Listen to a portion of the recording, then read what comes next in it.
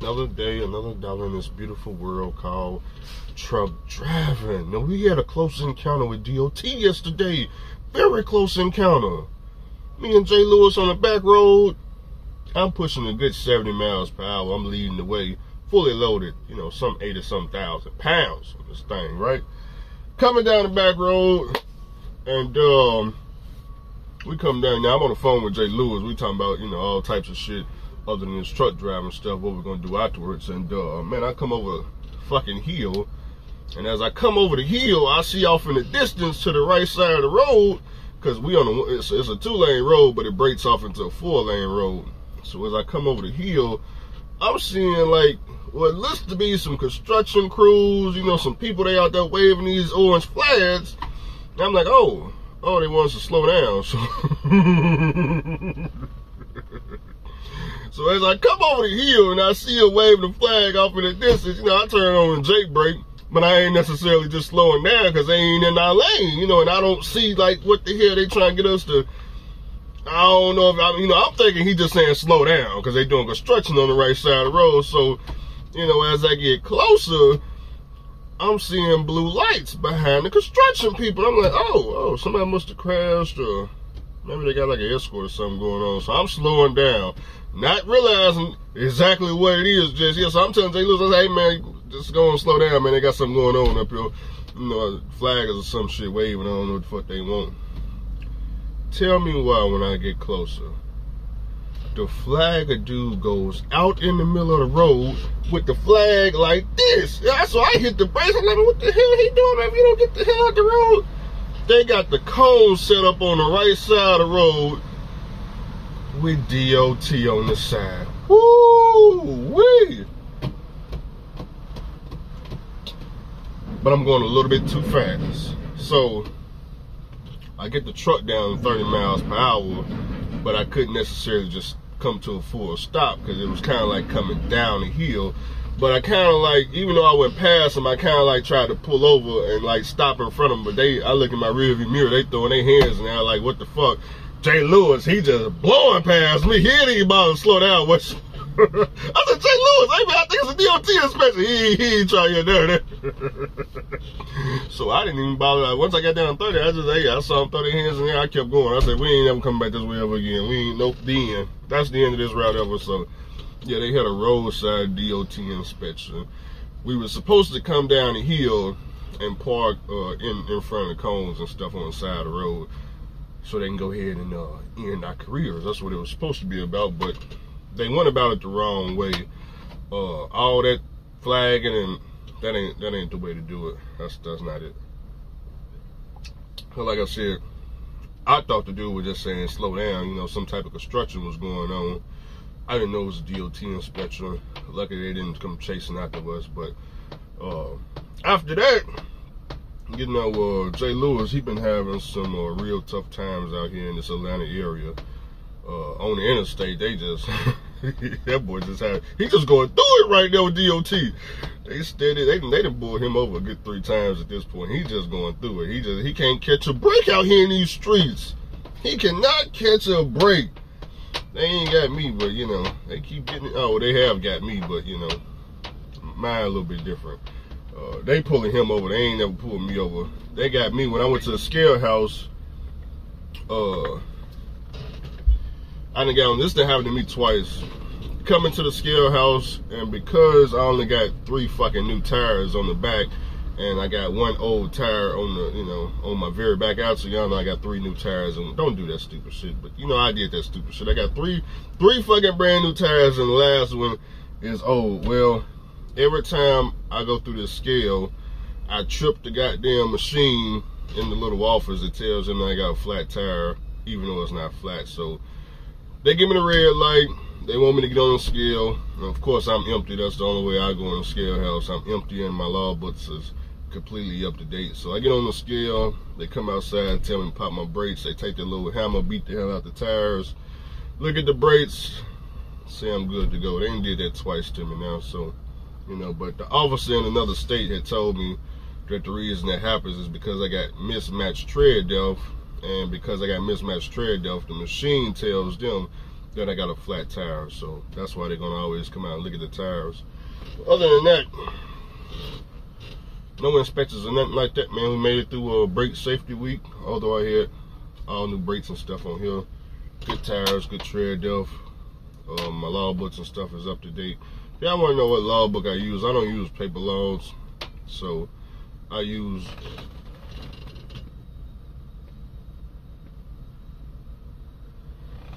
a new app, man. It's a new app called Easy Logs. I think that's what it's called. It's Easy Logs with a Z. Easy Logs. It used to be Keep Trucking. That's what I used to use till they started scamming and charging to use the app. But you go and download Easy Logs, and so far I like that better. I don't pay nothing for it now, but they do have for y'all that's got the trucks older than the year 2000. You're gonna have to buy the little device to plug up to your truck and all that shoe shine. When I called, that was like $199. Then it's like $40 a month. But I got $19.97, and I don't require all that shoe shine. So you know I get to save all that money in my pocket. I just need the ELD device. I just need the ELD app, and it actually tracks, man. I put the location on. It's still, you know, on the ELD book, it still say like when I go on sleeper berth or on duty or off duty or drive time, it'll still say like, you know, I'm 3 miles southeast Atlanta, Georgia. It'll still have it written correctly. So, you know, even like that, I wouldn't necessarily pay for the app. You know, I don't see really any real use out of it, but you know, everything is filled in, distances, odometer, everything, location. You know, I put when I'm fueling, I do my notes. You know, I do my pre-trip, type in pre-trip, type in fueling, you know, type in loading, unloading, I do all that. Got everything down to a T. So, yep. That's what I do, even though I drive a 1997. Yep, I almost blew my engine. Yep, drivers, I almost blew my engine. I did. I almost blew my engine yesterday. Don't be stupid like Andrew. Don't be stupid. I should have known better. So, come out the shipper yesterday. I'm looking at the gauge. I'm like, man, damn, is the gauge broke or something? The oil pressure ain't even getting over 25 PSI. I'm like, man, it's looking like it's glitching or something. You know, it's like dangling, but it ain't going up there. So I tell Jay Lewis, I say, hey, man, let's stop right here at this truck stop, man. My oil pressure gauge, it ain't going past 25 PSI. I don't know what's going on. I need to check the oil. So, of course, I get to the truck stop, pop the oil. Pop the hood. There ain't no oil on the dipstick. No oil on the dipstick. I'm trying to think when the last time I checked it. I didn't check it. Don't be like me, drivers. Don't be like me. So, the truck stop we was at Circle K. They don't sell oil at the one we was at. So, we drive about an hour to the nearest Walmart. Get to Walmart, go inside. And I figured, you know, I probably need about 2 to 3 gallons of oil. You know, if it's right below the dipstick, that's about 2 gallons. So I get 3. Well, I got 5 in total, just because, you know, I wanted to keep 2 extra underneath the bunk since I didn't have no oil in here. So we go get the 5 gallons of oil. It's like $15 each. Shell Roteller T4. Come back out to the truck, pop the hood. I put in 1 gallon. Put in 2 gallons. Check the dipstick. Ain't no oil on the dipstick. Put in 3 gallons. It ain't no oil on the dipstick. I put in 4 gallons. Check the oil again. It's just now getting up to the low mark. Put in 5 gallons. Now it's filled up. I was 5 gallons low. Woo! Woo! And I don't have no oil leaks. No oil leaks. So after that, Justin said, God damn, man, you gonna check the coolant too? The coolant went low. The coolant went low. Okay, we checked the coolant. The coolant went low, but you know, I be forgetting, you know. These old school trucks. We got to pop the hood, drivers. Pop the hood and check that oil. Especially this truck right here. This truck modified. Y'all know I blow a lot of black smoke. One of you guys wanted me to do a video of all the black smoke I be blowing out. So check my next YouTube stories. I'll put a couple of videos up so y'all can see what that look like. You know, but like I said, my truck is modified, you know. Show y'all what that look like. But other than that, man, diesel is well, they got a diesel right here, this Circle K, but let me see what they charge. 418. Diesel sitting at 418 right here. You know, y'all can see the price, but all the pumps is out, so you know. I know what you're thinking. Damn, man, you just gonna haul the freaking fuel pump like that? Yeah, man, we parked right here. We went over here to Waffle House. Look, got me real nifty. I went over to Waffle House, man. Got me one of them Texas, what the hell did I get? Ham, egg, and cheese melts with hash browns, man. Waffle House right there. Shit, walked over there. Hell no, we didn't get to go. Fool, what the hell you told us to sit down and eat? Sit down and eat. We saw the trucks right here. They were cool. Ain't nobody touching the trucks. Shit, they ain't got no diesel. So what you talking about? It's a parking spot. Parking spot. And they ain't got no diesel. Diesel truck. I don't. Shit, they said it's a shortage. They said Hurricane took all the diesel. So they claim. You know, but I got diesel across the street right here. So you know.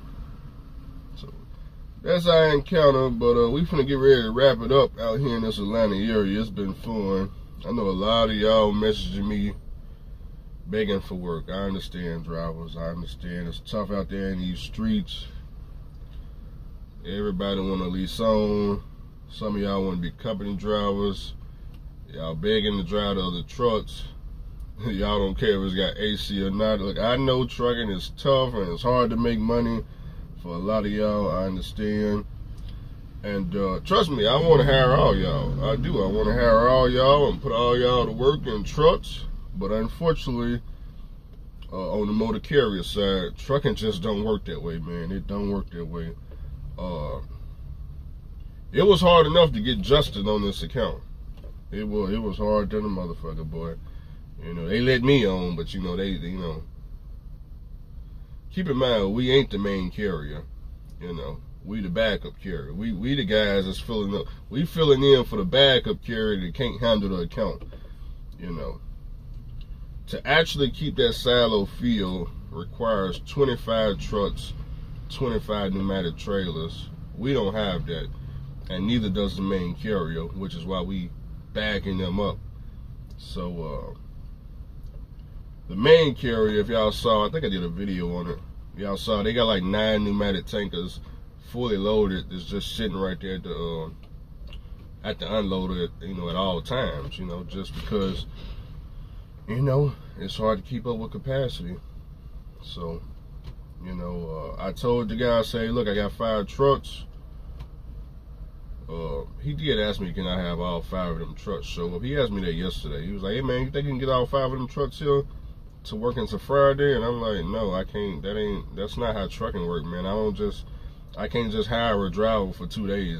That's not how trucking works, you know. But, you know, you give us goddamn 30 days, we can make something happen. We can make something happen. You know, 'cause this classic right here ready to go. You know, this ain't nothing but just getting the AC hooked up. This truck ready to go out there a driver in this. The flat top, I can hop back in. I'm gonna have them that hose, that AC hose made when I get back to the house. And that's just hooking that back up and that's ready to go. You know, just need to do some basic maintenance to the flat top. We still need to do shots, change out some light bulbs.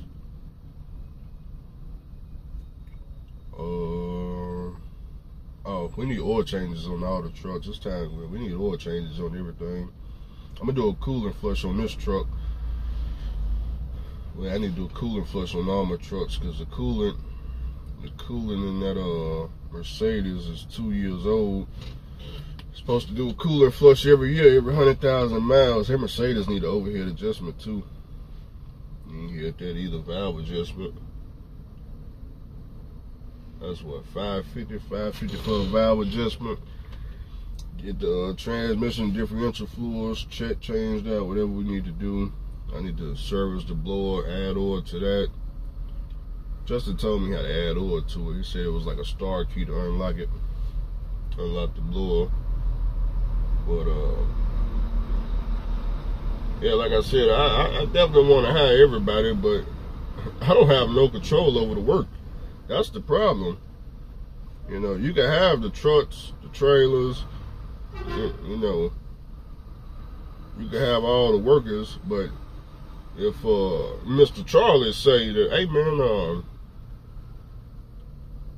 no, we can't let you grow like that. We can't, no, we still see, even I have to deal with Mr. Charlie. It ain't just y'all. I think I be talking out the side of my neck. You know, Mr. Charlie is in charge over here. You thought I was in charge. No, Mr. Charlie is in charge. Mr. Charlie just paid me more money than most people. That's all. That's all. He just paid me a little bit more money. Not too much more money, though. You don't let me get that far here. But yeah, Mr. Charlie is most definitely in charge around here. He just don't got his foot on my neck like he do majority of y'all. Okay, that's all. So, you know, that's all. But yeah, I told Mr. Charlie, I said, yeah, man, we got 5 trucks. We got 5 trucks. Oh, one of you guys asked me, is Mr. Charlie white? Mr. Charlie can be any color. In my case, Mr. Charlie is a Nigerian, so, you know.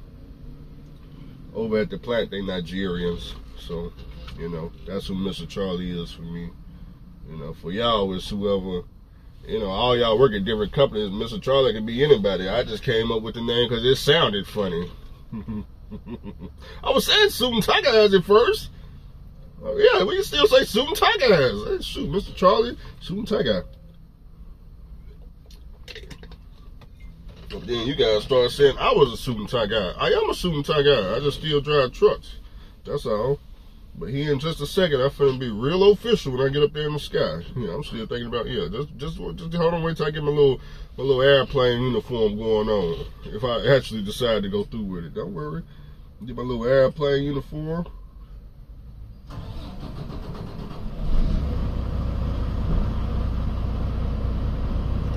A lot of y'all want to know, Andrew, you going down to Florida? I'm still right here working on this account. How can I go to Florida? There wasn't enough damage to go down to Florida. Just chill, wait for the next hurricane. Not enough damage. Mostly just heavy rain. So, you know, it's not that much damage. But they still sitting adjusters down there, though. You know. But just wait for the next hurricane. I still got some more training I need to do, too. You know. But if I was at the house, yeah, I'd go down there. I'd go down there. Right now, if it was a lot of damage, I'd still go down there. I'll just head to the house because this right here finna come to the end. You know, we were supposed to be at the house yesterday. Mr. Charlie said, hold on tight. Said, hold on tight to Friday, so, which is tomorrow. Go ahead and finish out the week. Told Mr. Charlie, hey, you know, now that the carrier done caught back up, you know, if they ever, you know, they ever get back behind Mr. Charlie, I got 5 trucks. 5 trucks. I'm not gonna buy no pneumatics. I found a place to rent them out for $300 a week down there in the Fort Worth area. If y'all in the oil field, y'all know the place I'm talking about. They rent out the pneumatic trailers. I just go down, you know, go pick up a bunch of trailers from now. Finna get up out of here. Catch y'all in this video.